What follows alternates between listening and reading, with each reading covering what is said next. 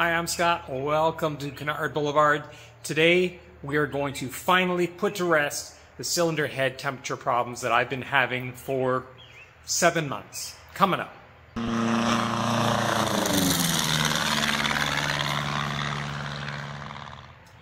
So if you've been following along, last winter I did a ton of work. I put a new propeller on, I put in new heating ductwork, new cooling scat tubing in the engine compartment, and when I first test flew the airplane, my cylinder head temperatures were off the scale. I was seeing 430, 440. I was actually having to pull power back in the climb in order to keep my cylinder head temperatures under control. Anything over 400 is what I would consider too hot. So 430, 440, way out. Totally wrong. So the first thing I thought was, okay, well, I've stuffed a bunch of new stuff under the cowl. I'll take some of that out and we'll see if it makes any difference. Made no difference. And I thought, well, okay, it's got to be, maybe there's not enough cooling air getting into the cylinders, so I'll go through the entire engine compartment and I'll seal up every leak for every bit of air so that all that air is being forced through the cylinders. And I found quite a bit. There was some cylinder baffling that was loose. I found some open holes where air could get past the cylinders without actually cooling them. So I did a lot of work, really sealed up the engine compartment really well. I thought that'll fix it for sure. Went up, made no difference whatsoever. Iterative changes. The next thing I thought, okay, well, the new propeller. Maybe the new propeller isn't moving enough air. Maybe it's putting more load on the engine. It's got to be the new propeller because that's the only thing left that I changed that would make any difference. So to test that, I thought, well, what I'm going to do is I'm going to put a manometer on either side of the cylinder, which measures air pressure, and that way I can get the differential air pressure going across the cylinder and see if it's sufficient. And the initial test I did showed it was not. I realized afterwards that one of my tubes was actually pinched, and that was obviously going to affect the reading, so I went up and did it again and found out that I was seeing 6-7 inches of water differential where Lycoming says you need 5. So I've got more than enough pressure differential going across the cylinders, so the cylinders should be getting cooled. So what is going on? Then I had the video where I went to put in bay, the electronic ignition failed. And I thought, okay, it's got to be the electronic ignition, because if you have an ignition that is too far advanced, that can cause the problem. Got it back here, realized that a sensor was bad. If you've been following my channel, you saw that whole story. I replaced the sensor, flew to Florida, cylinder head temperatures were still too hot. Did the condition inspection in Florida, and the EMP that was doing the engine work retimed the mag, and the mag was set to 32 degrees before top dead center. It should have been 25. When it's too far advanced like that, it will cause your CHTs, your cylinder head temperatures, to be too high. So now the Magneto went from 32 down to 25 where it should be. It's going to be good, right? Took off out of Florida. I put full power in, climbed out of Florida. The cylinder head temperatures were still hot. They were still 410, 415, but I didn't have to pull power back. I was able to leave full power in all the way through the climb to altitude, which is something I hadn't been able to do. So I thought, okay, the Magneto timing was bad. Fixing that, retarding that timing, fixed some of it. So now let's have a look at the electronic ignition. So what I did is I wired up a meter inside the cockpit so that I could monitor the actual advance that the electronic ignition is applying, because it puts a signal out that you can read if you hook up a meter. I also put a switch in there that lets me turn on and off the manifold pressure sensor. If the manifold pressure sensor senses lower manifold, it will add up to 18 degrees of advance to your timing to help at lower RPM. When you open it up, that manifold pressure should go right down to 0, and it shouldn't have any difference at all. I did a test flight where I actually read it, and I was blown away with what I saw. 45 degrees before top dead center at idle. OAT is 80.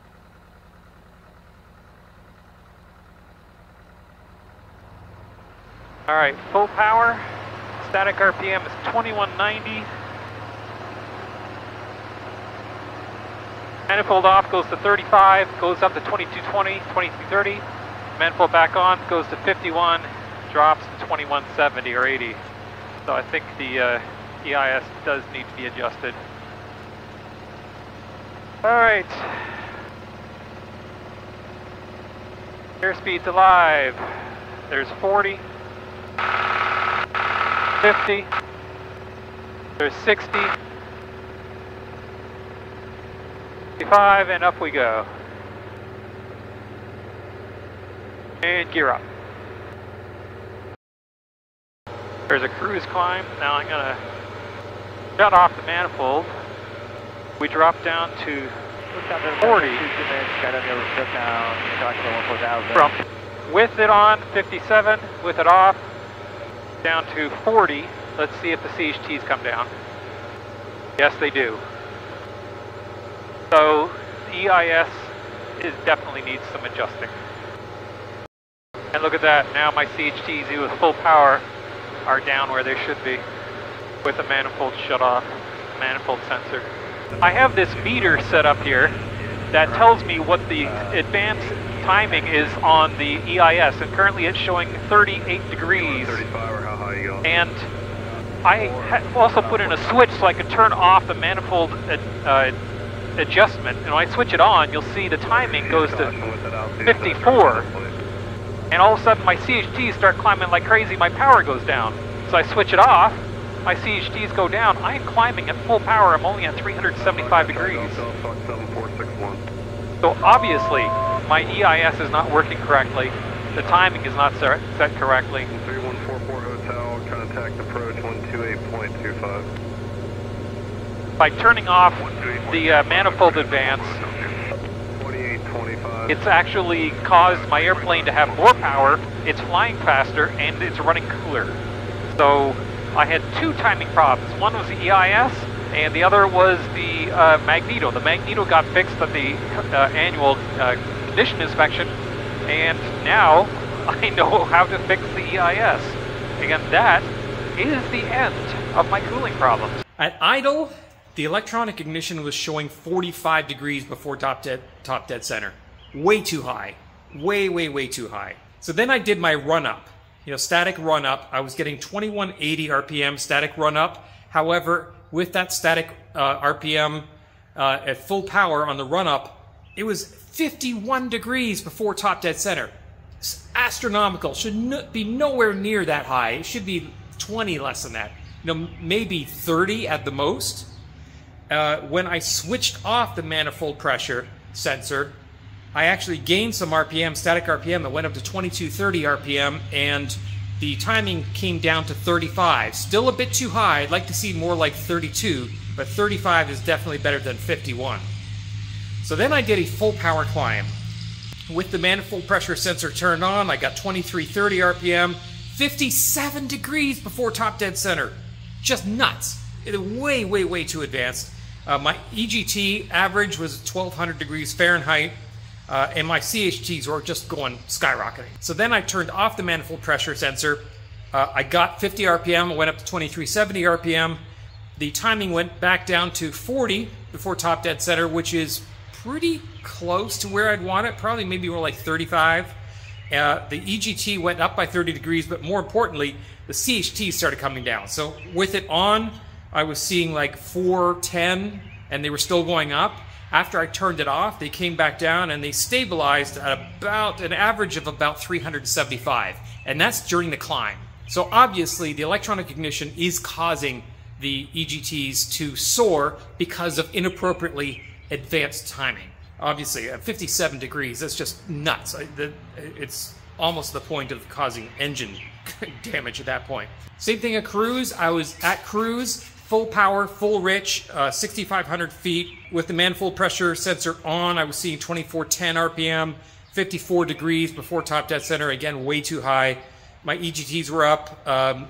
Average CHT was stabilized at about 365 degrees. I got a lot of airflow going in, so obviously that helps with that. I turned the manifold pressure sensor off. I went up to 2530 RPM, so I got over 100 RPM, more power being made. The timing went to 38, so instead of 54, came down to 38. Still too high, but we'll deal with that. My EGT went from 1215 with it on to 1370 with it off. Obviously, because now the heat is not being sunk into the cylinder head, it's coming out the exhaust. You want to see the HTs go up, you want to see the CHTs come down. And where I was stabilized at 365 average for CHTs with it turned on, when I turned the manifold pressure off, I stabilized at 330 degrees Fahrenheit, which is amazing considering that I was usually almost at 400 when I was doing that before. So I've lost 70 degrees Fahrenheit in CHT by having that manifold sensor turned off. So what does that mean? I spent a lot of time last night going over the data. I pulled all the data into Savvy Aviation, lined up with what I was seeing with the video that I took, and so I knew when things were getting turned on, turned off. And the conclusion I've come to is the manifold air pressure sensor on the EIS is failed. And it's failed open, so that whenever it's enabled, it is throwing the full advance. It can do up to 18 or 19 degrees advance, additional on top of the base and the RPM map. So it's taking whatever it's supposed to be and adding an 18 or 20 degrees no matter what the engine speed, which is totally wrong. So I have two options. I can either just disable it, replace it. I think what's going to happen, I'm just going to disable it. It'll still run fine. It'll still have the base map, which works off RPM, and that's fine. Eventually I'm going to replace this unit because it is pretty old, but the base value is also too high. There is an adjustment in here that I can make so I can lower that base value slightly to bring it down so that I'm seeing 25 at certain RPMs and 30 at certain RPMs, so that should be much, much closer to what it should be. That way I'll have the correct advance for almost all situations, including idle, through full power, through climb, through static, through everything, and it gets me more RPM, so I get more power out of the engine. I'll climb faster, engine will run cooler. So that's what I'm going to do today. I got to take the cowl apart, and to get to that unit so that I can take it apart and get to the adjustment knobs, and I will then also permanently disable that manifold pressure gauge as well. All right, let's get to work. Oh, by the way, the reason you see flashing in here is because I'm doing the database updates in my avionics, and so I have the master on, and I always leave my strobes turned on because it lets me know that I've left my master on. So that's my fail-safe in case I forget and leave my master on, and it saved me so many times. All right, let's get to work.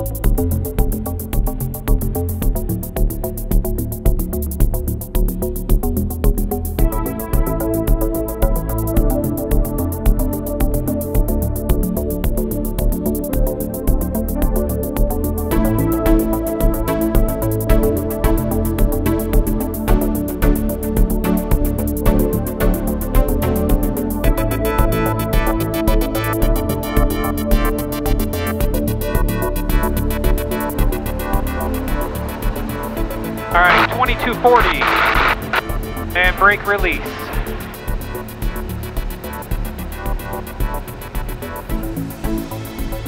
Airspeed's alive.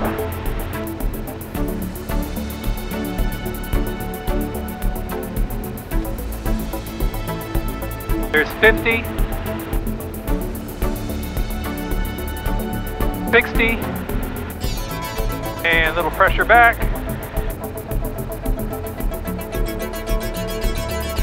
And gear up. And the end result was that the CHT problem was fixed. As you can see, I did a full power climb out, and I climbed up to 8,500 feet here, and the CHTs never got above 375 at the very, very highest, and that is amazing. And then later in the high-speed cruise, I was at about 330 degrees, which is just crazy cool for this airplane. So I'm really, really thrilled that this problem is now finally behind me. The engine's running very cool, even on a hot day like this. I hope you like this video and this whole series. If you do, please click like, subscribe to the channel. If you have any questions, comments, please leave them in the comments section below. Thanks for watching.